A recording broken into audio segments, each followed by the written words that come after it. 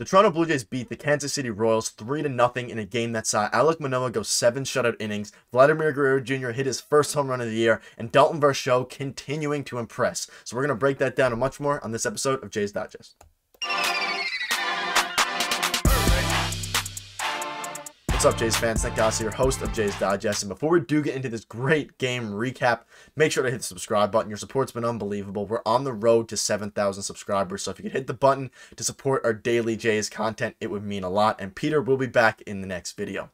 But let's get into this crazy game that was tonight against the Royals, where Vladdy and Varsho impress. And going into this game, the main story was Alek Manoah. How would he bounce back from his opening day start? Was the pressure getting to him and things like that? And like we'll touch on in the next chapter, Manoah was unbelievably dominant. But regarding Vladdy and Varsho, what a game out of the two, and especially Daulton Varsho, who we're going to touch on first before getting into, of course, the Vladdy home runs. Now, Varsho has been an unbelievable addition so far. Looking at the box score here, we can see Springer went 1 for 4, Bichette went 0 for 4, but you get down to Daulton Varsho, who went 3 for 4, and he's hitting the ball to the opposite field a ton. Now, coming into spring training camp, of course, the Blue Jays gave up a lot of their key staple guys, and Lourdes Gurriel Jr., Teoscar Hernandez, and of course, Gabriel Moreno in the trade for Daulton Varsho. Daulton Varsho is advertised as a guy who has tons of speed, is an amazing defender, can hit the ball for power, doesn't hit it to the opposite field much, doesn't walk much, strikes out a lot. But he's a true 5-tool player. And man, he has exceeded every expectation I have put out for him so far by a landslide. He does the little things, and those are the things that just make you so happy watching this new brand of Blue Jays baseball that the roster and Mark Shapiro and Ross Atkins at least hoped to put out this season. Daulton Varsho on the defensive side of things tonight caught a ball that had an .890 expected batting average, and he made it look easy. He made it look like a joke, and he is unbelievable on the defensive end. And like it shows here, he also went 3 for 4 at the dish, hitting a couple of opposite field singles, and his base running as well is unbelievable. And Buck Martinez mentioned on the broadcast today, whether he's tagging up, rounding the bases to score. He scored on a single from second base, and you could just tell that he was running. He's so fast. He puts 100% into every single play that he does, and it's what makes him such a good baseball player, and I'm just so happy that Daulton Varsho is on our team. From defense to base running to hitting, he has been unbelievable. I'm just so happy. That's my rant over about Daulton Varsho, but unbelievable so far out of Daulton Varsho, and I could not have been happier with the trade that we have made. Now, touching on some of the rest of the hitters before we do touch on, of course, the main topic here, which is Vladdy. Like I said, Springer went 1 for 4 with a nice single. Bichette unfortunately went hitless. Vladimir Guerrero Jr. and Daulton Varsho both went 3 for 4. Matt Chapman went 1 for 4. Alejandro Kirk 1 for 4. Belt continues to struggle, and Whit Merrifield also got a hit. And Kevin Kiermaier came in as a defensive replacement and didn't get an at-bat. And we will touch on Matt Chapman later in the video. The 1 for 4 isn't really telling of how he actually played, so we'll get into that in a little bit. But first, let's get into Vladimir Guerrero Jr. Now, before I show you guys the home run, I just want to point this out to you guys. Vladimir Guerrero Jr., of course, hit his first home run of the year, but what's more notable is that he's hitting the ball even harder at 98.9 miles per hour exit velocity on 21 batted balls, and has struck out just 1 time in 29 plate appearances. That is unbelievable, and someone else pointed that out, Mike Petrillo. Has anyone noticed Vlad has just 1 K in 29 plate appearances so far? It is truly crazy that his discipline is... It's unbelievable to start the year. He's seen the ball so well. Of course, his batting average is now above 300, but before coming into this game, it was around 278, but he is hitting the ball so hard. He has 100th percentile max exit velocity on batted balls in play, meaning that he is hitting the balls as hard as anyone in Major League Baseball, and harder than anyone, because it is 100th percentile. But looking at his home run here, in case you missed it, it was a doozy, an opposite field bomb, 390-ish feet, and he had a little bit of a bat flip there, as you can see, and of course, it was great to see. It was not off Zach Greinke, it was off Clark, but what a swing, a well-needed insurance run for the Blue Jays to put them up 2-0, as it seemed like the offense was super slow, and this game was extremely fast, finishing just under 2 hours and 20 minutes. The games are flying by. Of course, both pitchers in Manoah and Greinke pitched well, but overall, the hitters did their job. They got 4 runs, and some very good things out of Varsho, Chapman, and Guerrero. Now, let's get into Alek Manoah, who continued to dominate throughout this game. Of course, the main storyline coming in, like I mentioned earlier, was how he would bounce back from his opening day start, maybe the opening day jitters, where he just went, I believe, 3 innings and gave up a few runs. He bounced back very well, carrying a no-hitter through 5 innings until Jackie Bradley Jr., of course, the former Blue Jay, broke it up with a single.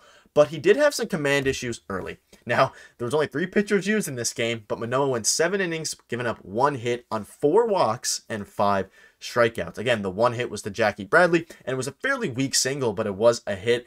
And control was a bit of an issue for him. But like someone mentioned on Twitter, and they kind of mentioned throughout the broadcast, the reason why Alek Manoah is so good is even when he doesn't have his legitimate, amazing stuff that night, he battles and gives you quality starts and quality outings, especially after a bad start. If you look at his stats last year, coming off of a bad start, he pitches unbelievably. And that was, again, the case here tonight, as he pitched very, very well. Again, 7 innings, only gave up a hit, and he battled, and Alek Manoah bounced back like we all know he would. And now he sets his eyes on the home opener against the Detroit Tigers on April 11th, where I'm sure he will dominate and be unbelievable there. But looking at the rest of the Blue Jays pitching, Erik Swanson, with the quickest half inning I remember watching. It seemed like I blinked and it was over. He struck out 1. His splitter was looking phenomenal. His fastball was looking phenomenal. And what an addition he's looking to be like.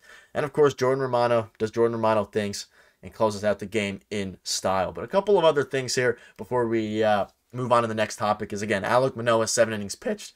Didn't have his best up and still dealt great bounce back, and that was the key tonight, was his bounce back. And I'm going to show you a quick clip here in case you miss it of his filthy slider sweeping from right to left to strike out the Kansas City Royals hitter. And what a game. And his changeup as well, of course, was also something that was unbelievable. But what a game for him. It was a very, very fun game to watch and a well-needed, not many nerve-wracking stuff happened this game. It wasn't really a clincher. It was more of a chilled-out game, but early, the Blue Jays bats were getting very, very unlucky, and that's kind of going to tie into this next topic now with Chapman stays hot. And like I said, Matt Chapman did only go 1 for 4, but he had, I think, the hardest hit ball of the game that ended up in a fielder's choice on a pretty bad throw by Bobby Witt Jr., which gave us our first run. But Chapman is absolutely crushing the ball. He's crushing it to the opposite field seemingly every single time he gets the chance to.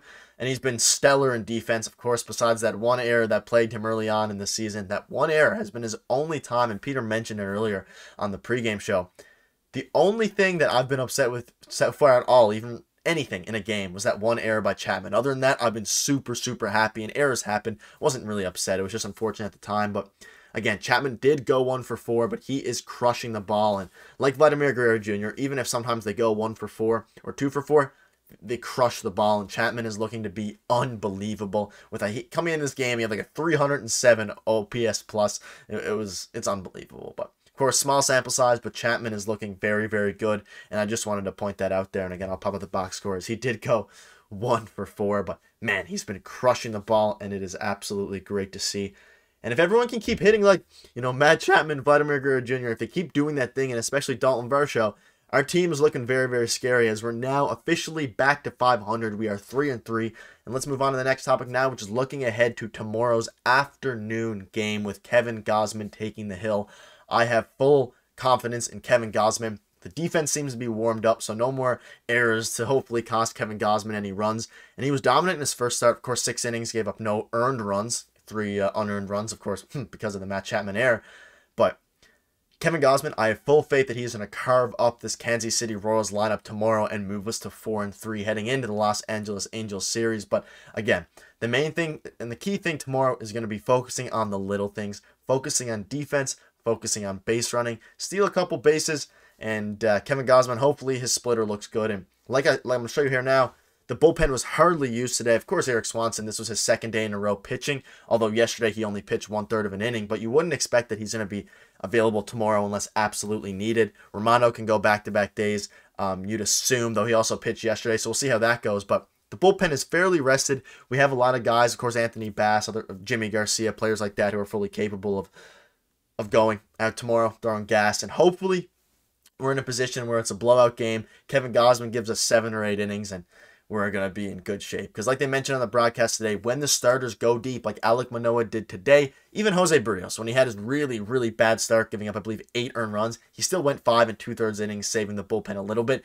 When the starters go deep, the bullpen gets less worked, and it ultimately just leads to a more, of course, rested bullpen, but a more cohesive team that will lead to more wins in the future. So shout out to Alek Manoah tonight, and shout out to you guys for all the support. It has been unbelievable. A quick reminder that the game tomorrow, if you're watching this the night of, is in the afternoon. Of course, it's a Thursday afternoon game, so we will be live for a pregame show. Hopefully, Peter will be able to make it. He's experiencing one of the huge power outages in Quebec, so he wasn't able to make it here today.